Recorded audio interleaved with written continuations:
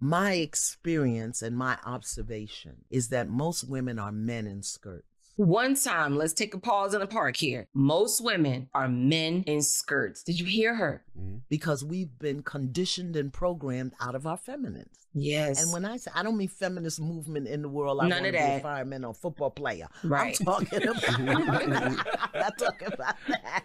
I'm talking about how to be a woman in your being. Yeah. What is the distinction between feminine power and masculine power? And we've been conditioned and trained to be men in skirts. We do everything like men. We compete like men. Yep. We, you know, I said this on You the other address side. men like men and get surprised when the masculine respond. Want their boyfriend to act like their girlfriend, you know, chatting, shopping.